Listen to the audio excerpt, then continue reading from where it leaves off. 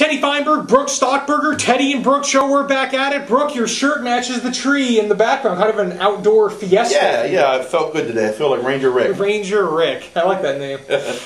We're going to do a little Q&A session here. The questions were developed by our producer, Lucas Pierman. So be on your toes, and if you want to answer some of these through your TV screen, feel free, or you can yell at us, whatever you want, or your computer monitor, of course. I don't think this is being broadcasted yet. First question, which team is more likely to lose a high school football game? Will it be Cruces High? Will it be Mayfield? These two teams meet the first weekend of November in what's typically a big game. Both teams are 4-0 on the season. Brooke, what do you think? Well, I mean, if I have to answer the question, I'll say Mayfield. They've played closer games. Cruces has just been blowing people out. So if I have to pick one, I'll say Mayfield. But I really don't see anybody beating Mayfield at this point. I mean, who is it? Volcano Vista or El Dorado?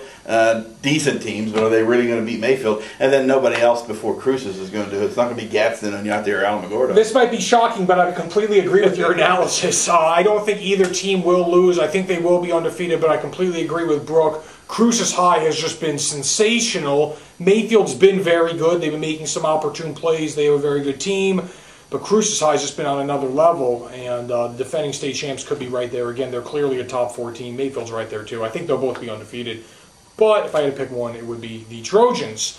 Question number 2, what can we expect from San Diego State this weekend? Now, we do know for a fact they are coached by Rocky Long, who is the former UNM coach, and he's a fine football coach. Yeah, he sure is, and he has, what, an 8-3 record, I think, against the Aggies' lifetime. And, they're struggling this year. They're 0-3, obviously. They played a tough start to their schedule, too, although they did lose to, like, Eastern Illinois, but a good Eastern Illinois team. Yeah. I will say this, they have a good kicker.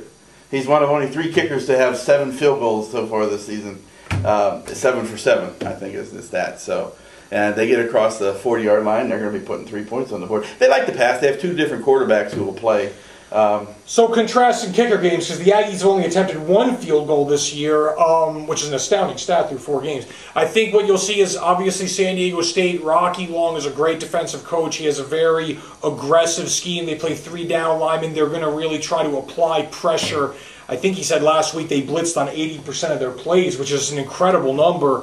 But that's also a feast or famine defense, so the Aggies might be able to get them through the air a little bit.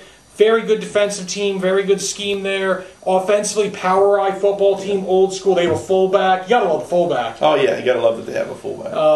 That's something that's been going away in the NFL. You know, their offensive coordinator is the wily Bob Toledo. The guy's been in the business for a while. Yeah, he sure has. So, former UCLA coach. So we'll see, but again, they're big favorites. The Aggies have to play really well to win that game, but I do think if the Aggies do play really well and San Diego State continues to struggle, the Aggies can get this one, so we'll see. Although the Aztecs did have a really close game against Oregon State last week, so they maybe have a little bit of that momentum coming. They might be on the cusp of victory here, but we'll see where it goes. It should be fun.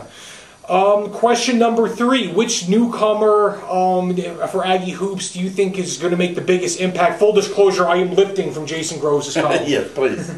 Go ahead. Well, D.K. Eldridge, I believe the young man's name is. He came from, I believe, the junior college in Hobbs, College of the Southwest. He is a real athlete. They have a new point guard by the name of Landry. And, of course, who knows what they're going to do with Tanvir Bular, the 7-foot-plus center. They might play him and, of course, Sims' brother. But that's going to be a very good basketball team. And they do have some newcomers. According to Groves, Eldridge is going to make a big impact. Yeah, a very athletic guy. Can dunk the ball really well. He is coming into a team that has a really, really great chance of winning the WAC. The WAC is, watered down.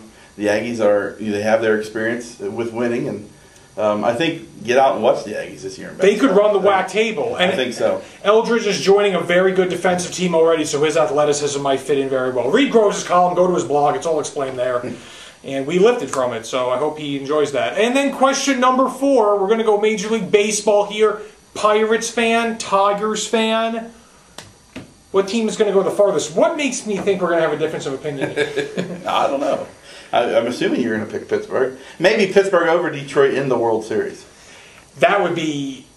We got to move desks if that's the case. We sit right by each other. I'll say this right now. I couldn't be happier the Pirates are back in the playoffs. I really hope they can get into a little bit of a series here because they're probably going to be in the 1-game playoff.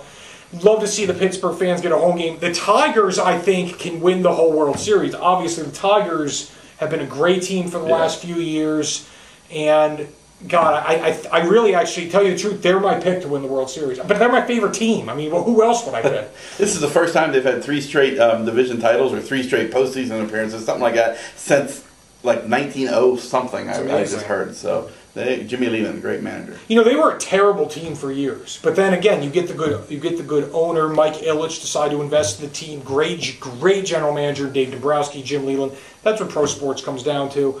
And then, of course, the Pirates, Pedro Alvarez, Andrew McCutchen, nice young nucleus. Looking forward to it. We've probably gone over our time here. But, of course, thanks for joining us, as always, at Teddy Feinberg on Twitter, at Brook Stockburger on Twitter, our Sun News Sports Facebook page, lcsun-news.com, all day, every day for the latest and greatest. See ya.